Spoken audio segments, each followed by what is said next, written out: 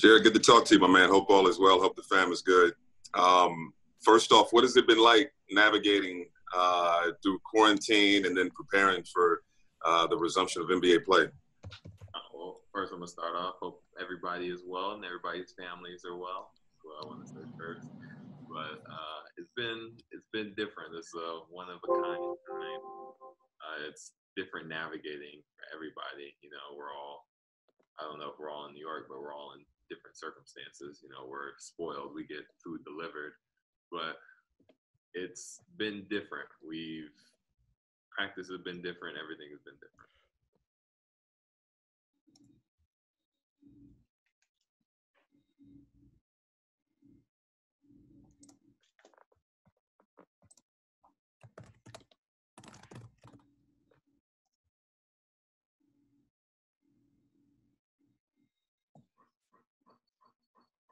I think you're up, Greg, right? Yeah, I am. I'm sorry, I lost the picture for a second. Can you hear me now?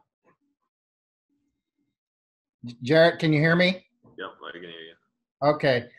I just wanted to know, you're tight with Spencer, and I'm wondering, how much contact have you had with him since he's fallen ill, and what do you know about his condition and how he's getting through this whole situation? You know, when I checked up on him, I just sent him a text just to check on him, see if he's good. You know, I know I don't know how rough of a time he's going through right now, but he is facing some symptoms. So I know if that was me, I want to be left to rest. So I didn't push too hard on anything. Just wanted to check on him.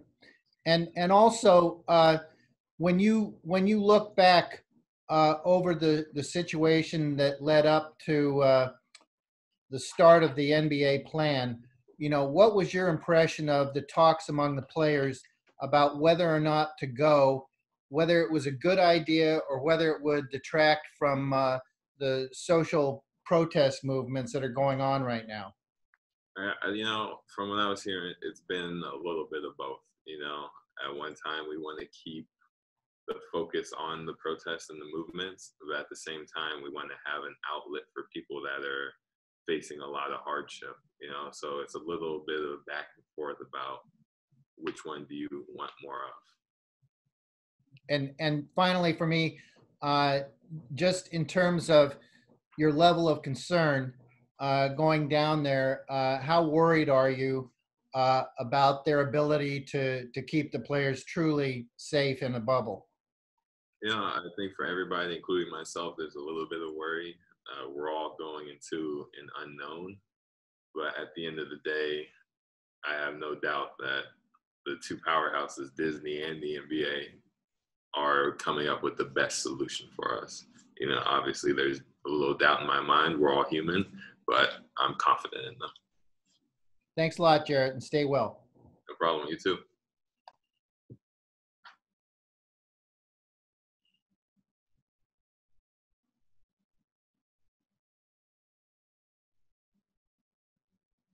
Hey, Jarrett, can you hear me? It's Brian Lewis. Yep. Can hear you. Okay. I guess this piggybacks a little bit on what Greg was asking, but first off, hopefully you and your family are well. I know Texas is going up a little bit, so hopefully everybody's good there. Appreciate it. Okay. Going into the playoffs or going into this restart, I mean, you've got personally a pretty big opportunity. I mean, unquestioned starter. You guys are going to be playing some pretty vital, important games. I'm curious, how did you personally weigh whatever personal dangers that you're going to be going into versus how big of an opportunity this is for your career? And was there ever any point in your conversations, either with your family or with your agent, with your teammates, that you were reticent about going down there, and how tough a decision was it for you personally? Personally, it wasn't super tough decision. It was, like I was talking to Greg, we were saying to Greg, it's Disney and the NBA. I believe they're gonna make the best situation that they can. They're gonna try to keep us as healthy as possible. You know, I did question myself whether it's worth risking my health. But at the end of the day, I think the weighing option is better for me to go. I'm not too concerned about the health portion. Thank you.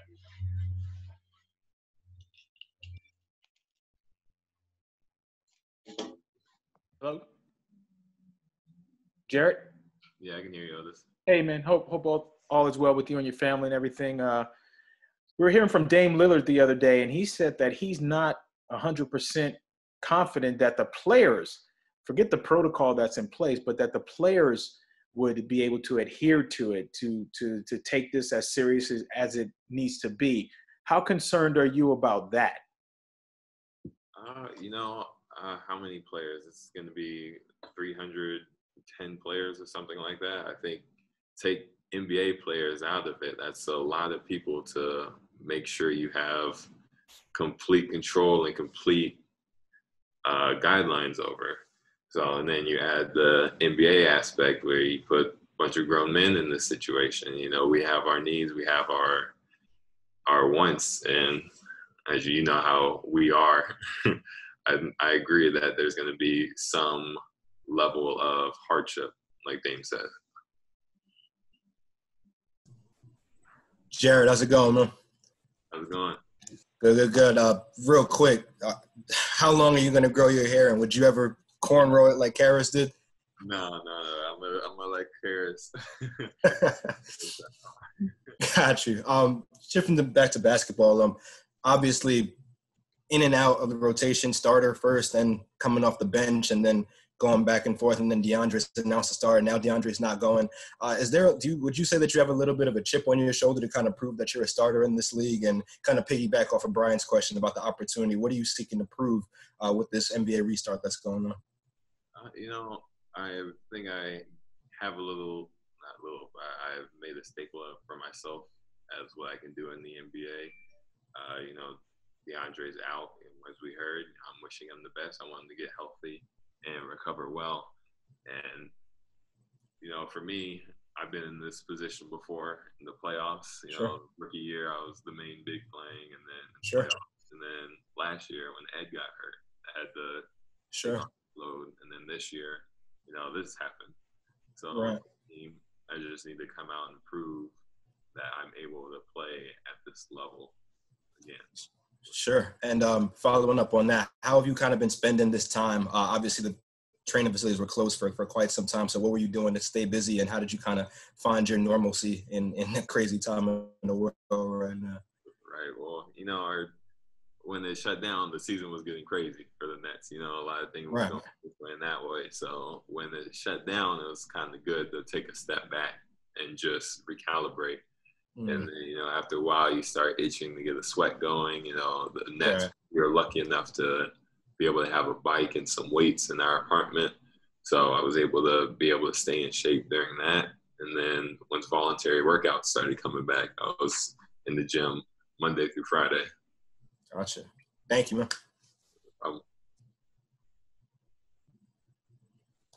Hey, Jared. Hope everything is well with you and your family.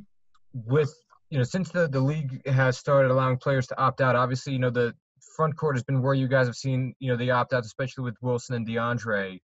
Do you feel any, kind of piggybacking off of Christian's question, do you feel any added pressure not to try and, just with injury concerns and getting sick, do you feel any added pressure just to not try to avoid those and stay in the bubble as best you can, just because there's not a lot behind you in terms of depth? Also, Nick being out, I forgot to include him in that. Yeah, there is some pressure. I don't want to say I'm like the last big standing, as bad as that sounds. So it is some pressure for me to be able to stay healthy and be able to help the team succeed. And then also piggyback off the second question, is there from Christian, is there any, you talked about how you stayed in shape during the pandemic. Is there anything you tried to do for fun or keep busy just with your mind? I know you're big into the tech stuff, so how'd you kind of keep your mind occupied outside of basketball stuff? Just, me and my computer science, anything that be able to take my mind off the events that were happening. Thanks, man. No problem. Hi, Jennifer Williams with Fox 5 New York. Quick question for you. A lot has been said about how mentally tough people are going to have to be going through this experience, and especially considering the NBA is so progressive with the Black Lives Matter movement. Like, how have you even thought about how you and your teammates are going to stay mentally sane through this entire process?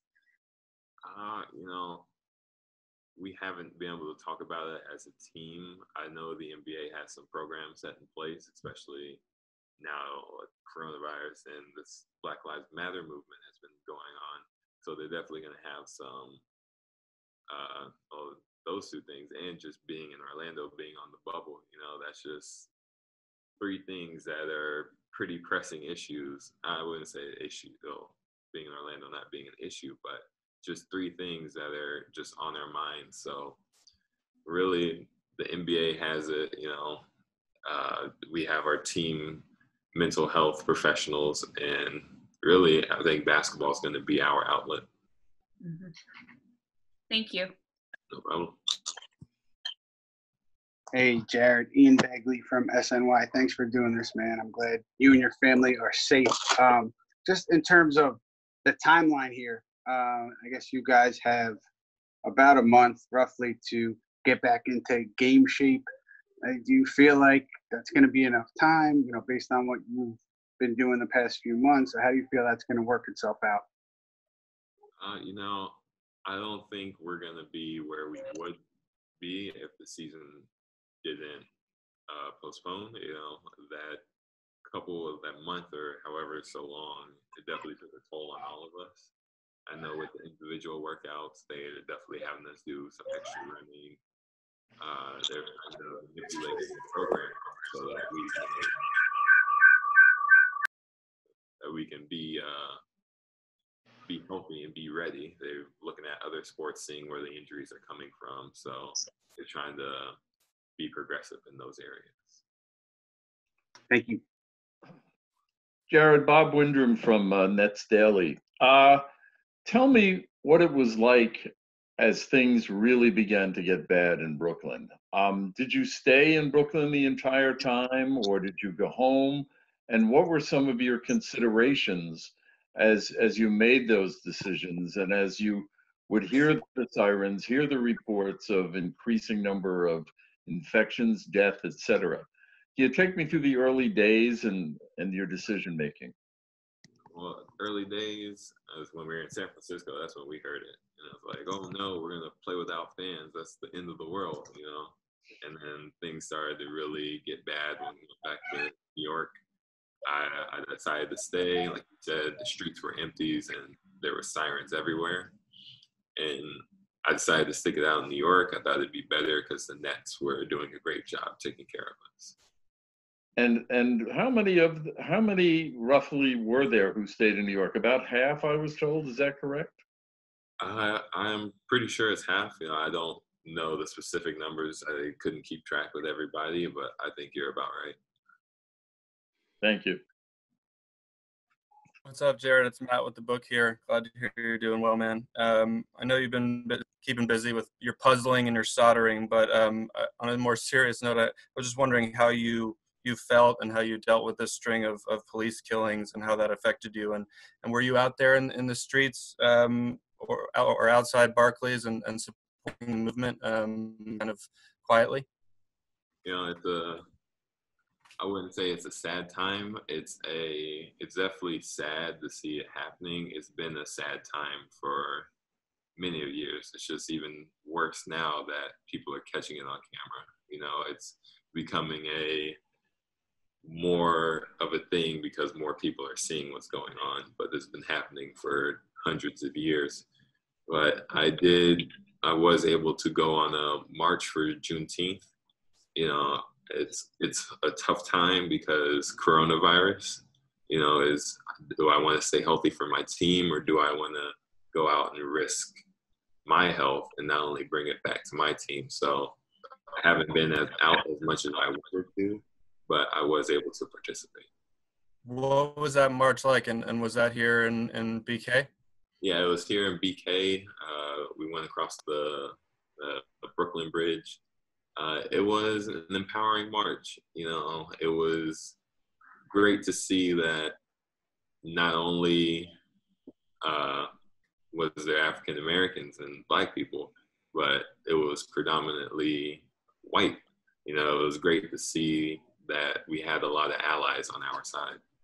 Was it difficult to kind of blend in with the crowd, given that you're a little taller than most of the people walking across the Brooklyn Bridge?